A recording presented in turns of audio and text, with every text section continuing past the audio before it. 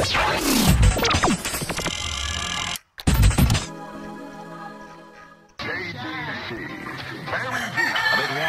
to yesterday's 92 degrees Fahrenheit on Kingston City streets. Ayo!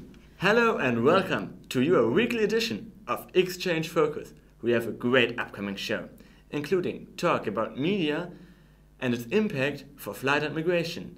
We are going to talk to UN Special Advisor Willy Lemke, Radio Bremen journalist Ludwig Ebert, and the great and famous movie director Dexter Otieno.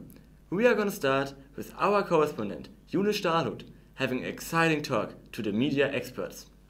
Today we're talking to Willy Lemke and Ludwig Ebert. What impact does media have on the life of a politician? More and more the media become stronger, especially in the last years. Social media, they have a strong, very strong power. Unfortunately, they are also misused for not democratic ways of informing people, because we know that there are many faked informations around social media as well in the media. And so politicians need the media, and they sometimes are forced by the media or pushed by the media. Anyway, the more we can learn about true stories, the better it is for the communities in all the countries, because we need transparency. So if you compare the political reality to how politics is shown in the media, what do you think about it? Yeah, it is very, very difficult to find really the truth about these stories.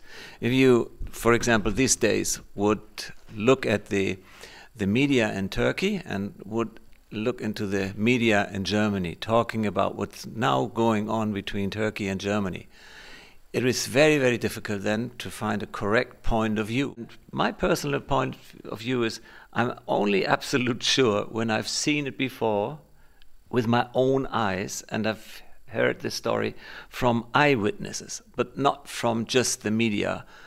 We are so strongly manipulated by different people who want to change our views. What kind of responsibility and what impact does the media have on the topic flight immigration? We have to try to be eyewitness and to tell the truth. It is not possible always to tell the truth, because we don't even know the truth after or behind every single story. But we have to improve, and we are a kind of judge. I think we are a kind of judge.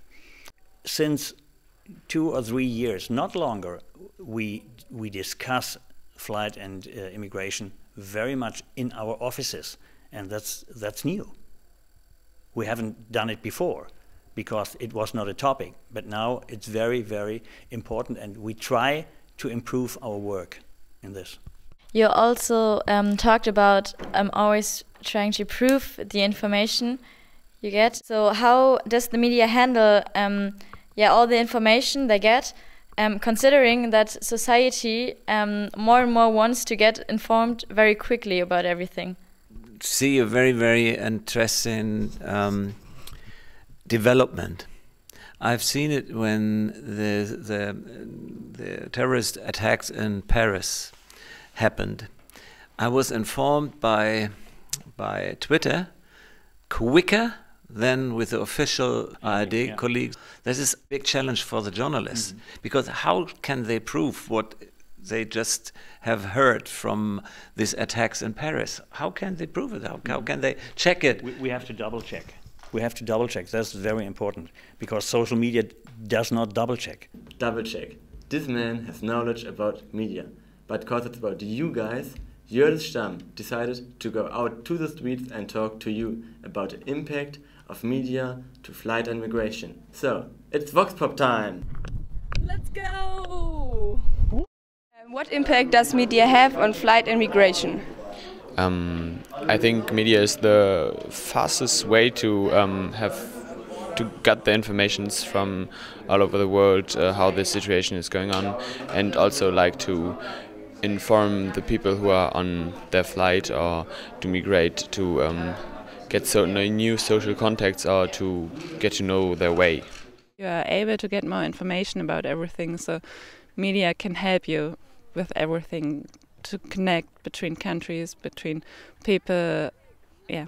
Media have really very big impact in flight and migration, because they are the one giving the direction, information about that phenomenon. And while one have to be very careful on what information we take and we receive from media. It is destroying the refugees because some of them do not like being, as in they don't like their privacies to be open. They just want their privacies to be kept on them, but not to be shared among other people. Really a little problem to get some information, because I feel manipulated from the media at the moment. I don't know where I have to find some real information.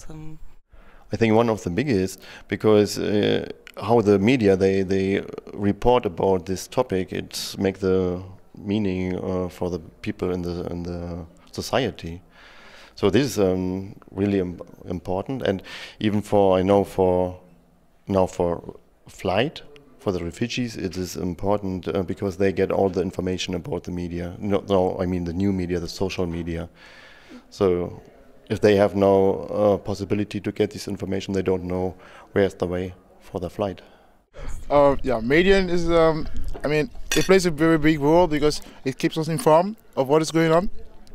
And it's good to be always being informed of what is going on, so you can always know what the problem the immigrants or the refugees are facing on the street.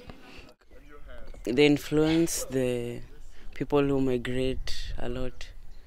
So they also create a big impact. From various interviews, we see many issues relative to the subject, both positive and negative. Okay, great. Thank you for all of your answers. But now it's all about the media. We got worst and best of German and Kenyan media. It's the weekly zapping. It's the first time in 17 years that a Kenyan head of state has visited Germany. The government sees the camp as a security threat. Militarily, we can say that the attacks have gone down. But intelligence has it that there's still a lot of radicalization within the camps. Dunkle Gänge, überfüllt mit Menschen, die Luft ist stickig. Bilder aus einer Erstaufnahmestelle in Hamburg. Auf Malta selbst kommen derzeit kaum Flüchtlinge aus Afrika an. Der Grund: seit rund 2 Jahren werden diejenigen, die auf dem Meer gerettet werden, direkt nach Italien gebracht, nicht mehr nach Malta.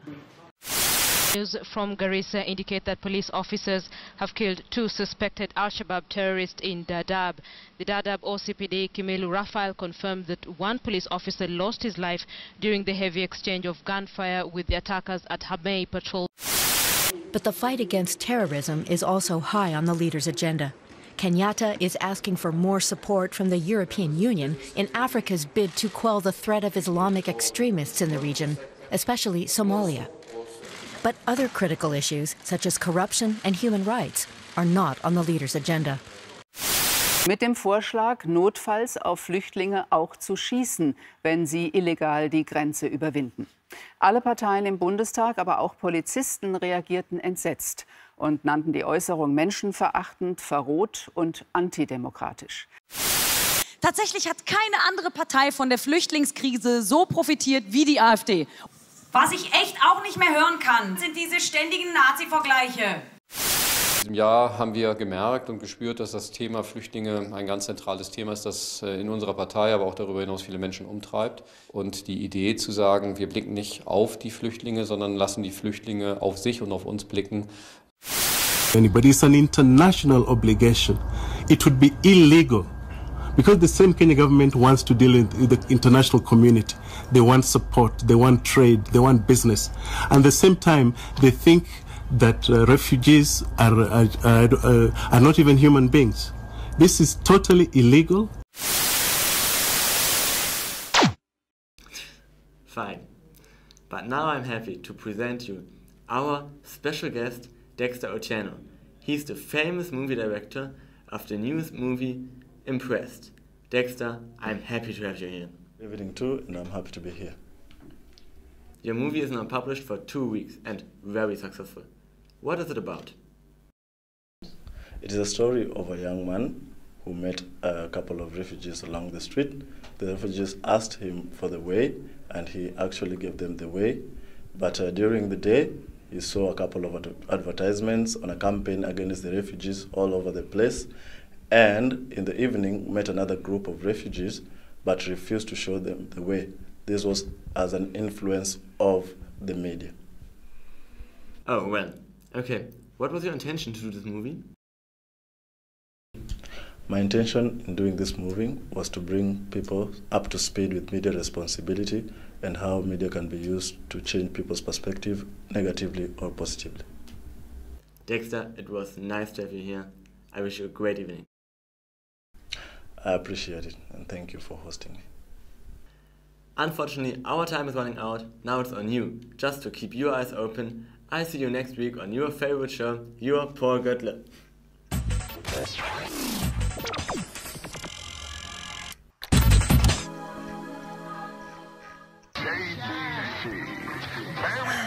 bit warmer compared to yesterday. It's 92 degrees Fahrenheit on Kingston city streets.